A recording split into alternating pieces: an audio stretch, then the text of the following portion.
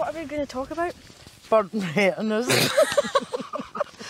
Star Camp 2022. You two are nuts. Astrophotography is a very unique hobby, and it makes it so much more special when you get to come together with people that share the same passion for the night sky as you do. This is why I love Star Camp, which is the event that I'm currently at right now. It happens once a year in the southwest of Scotland under BORTLE 2 dark skies. Star Camp is a large group of astrophotographers from all over the UK. People travel from far down south and far up north to experience the dark skies that we have here in Dumfries and Galloway. As well as it being a dark sky area here, we also have a few rules on camp to ensure that everyone is getting the benefit of the dark skies, such as a red light only district zone, which means that no white lights are allowed at any time. Natural sources of white light are even taken into account under this, as Star Camp is purposefully booked over a new moon weekend to ensure that no extra excess light pollution from the moon is going to ruin any imaging session. You could definitely say that when the Scottish weather plays ball, these Star Camp conditions are some of the best in the country to stargaze under. Many people come to Star Camp for the social aspect, as a lot of people on the field today met online before meeting in person through the same love of astrophotography.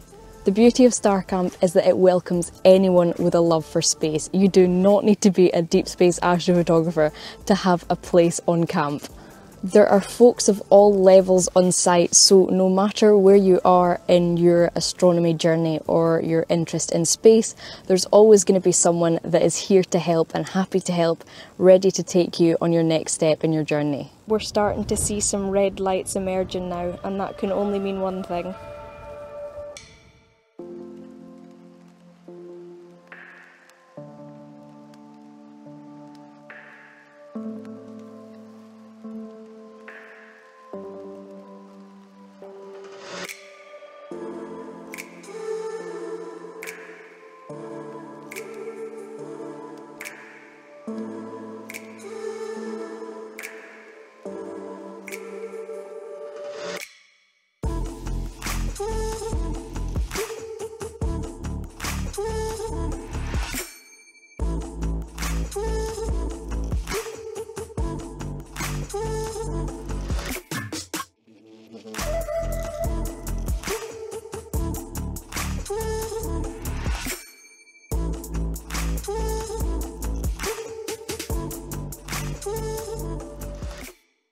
I'd like to take this time out of the video to thank our amazing sponsors for today, Brilliant. Brilliant is an amazing science website that puts learning through visuals and interactivity at the forefront of their brand.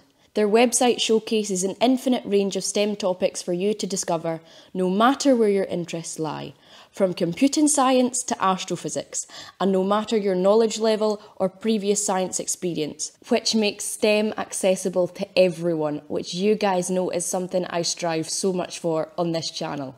For the budding astronomers out there that are interested in the physics behind the stars they image, the astrophysics topics will be right up your street.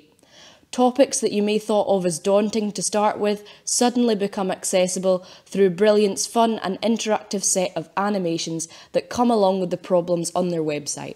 If this sounds like something that would interest you, head on over to Brilliant's website with the link in my description, brilliant.org/Helena'sAstrophotography/ and get started for free. The first 200 subscribers to click the link below and sign up get 20% off an annual premium membership. Thank you so much again to Brilliant for sponsoring today's video. Hello Jake, how are we doing? G'day Helena. What are we shooting tonight? So tonight I'm shooting something called Wolf Raylet 134. Amazing.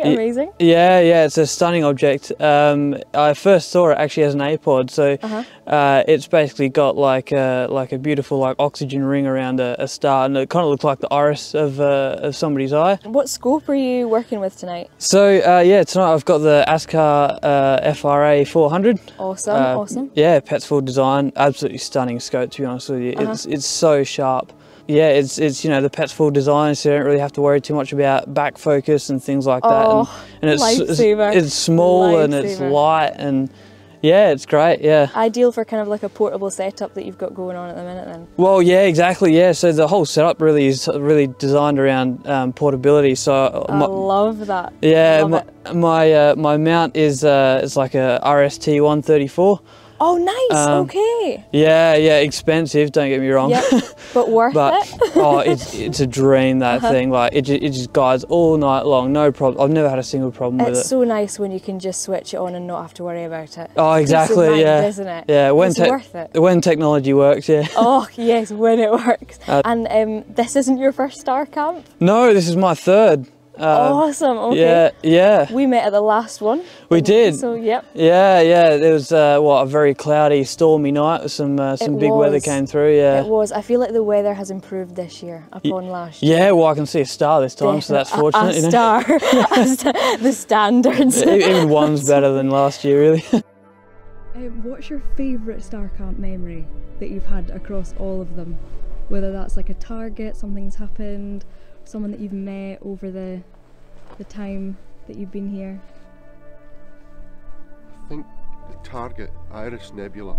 Oh, brilliant. Did that in springtime, and that came out so well. The colours popped, the contrast popped. I can't get that at home. The dust that came out in it as well, it really just popped. Oh, that's well. brilliant. It makes it special when you travel so far away to get something that you can't get from where you are. And before that one, the elephant's trunk. Again here for an autumn one, last autumn. Because there's so many different colours just around the elephant's trunk itself. Yeah, that's true. That you really need to do that in RGB. And doing that filterless here, you can get those. There's purples and blues. Lots of wee dark bits of dust in the elephant's trunk as well, isn't there? So cool. So I might have another go at that tonight. Just I'll have to come back for that. I'll be back for that to have a wee look. Just to relive that one. It's a work of art.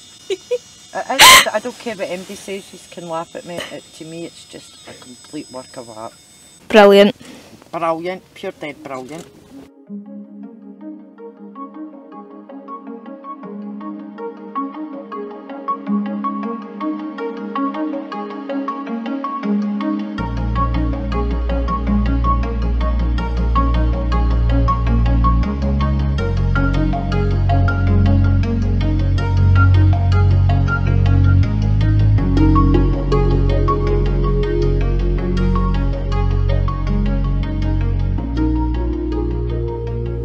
Has been home for the first 2 nights and the last following night tonight for me on Star Camp. Now, I am actually relatively new to the camping scene, if you couldn't already tell. The last time I went camping on my own without anyone else in the tent was actually last Star Camp last year, which was the first time that I was here. And since then I have completely revamped my camping gear and I've bought myself a new tent after my previous one flooded, which was not an experience I would relive. Some of you may have noticed and recognised the backpack that's sitting next to me.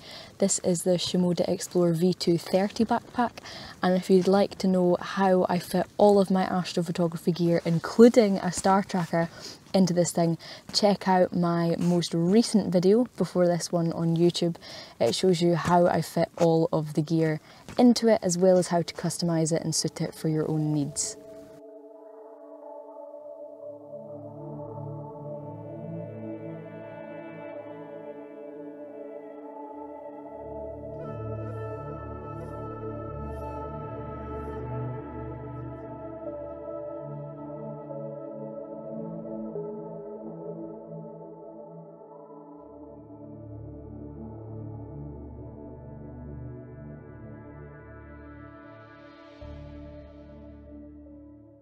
Okay, as you can see here, this target is NGC 2359, famously known as Thor's helmet.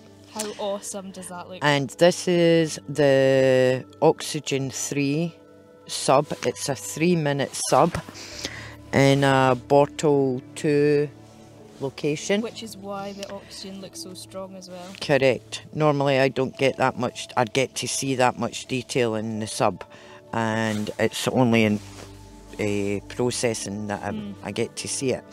And this is hydrogen alpha, which is generally a lot stronger. Like oxygen actually, but in comparison yeah, to the oxygen. It looks the opposite, yeah. So I'm absolutely delighted to get that much detail in that image.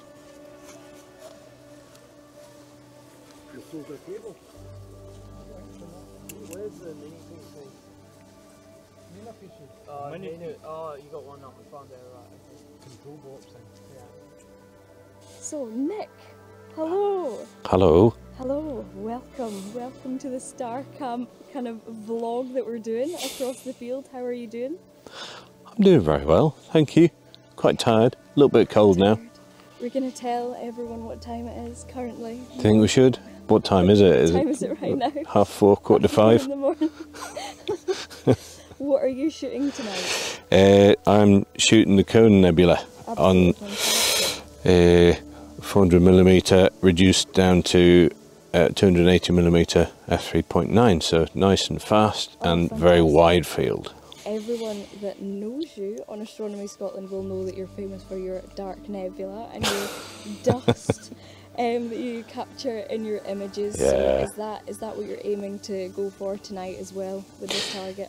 Yeah, well, I framed it up. There's a massive area of dust in the middle. Oh, that's ideal. And yeah, it should be nice and dusty and dark. I'm going to leave it going. I'll probably go to sleep for a few hours and leave it going. I hope it doesn't rain. Going as well, haven't you? Yeah, somewhere over there. That's brilliant. Well, thank you so much for taking some time to come and chat. Oh, not at all. Thanks for showing interest.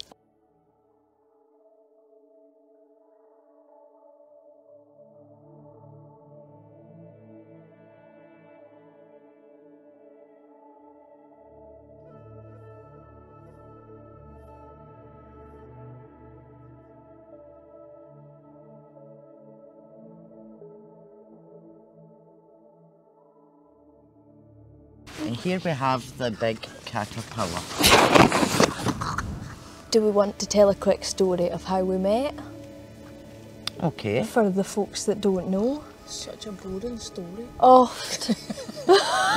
Well, what happened was I had said to Amber about Stella. I had mentioned, I says, look, there's this group and it's just women only. We were all three of us were in Stella. Yeah, then once we get comfortable with each other in the Stella meetings. Yep, video chatted mostly every week. Yeah, mostly every week. Saturday morning. Yep. Yeah, and I think it was just over a year ago.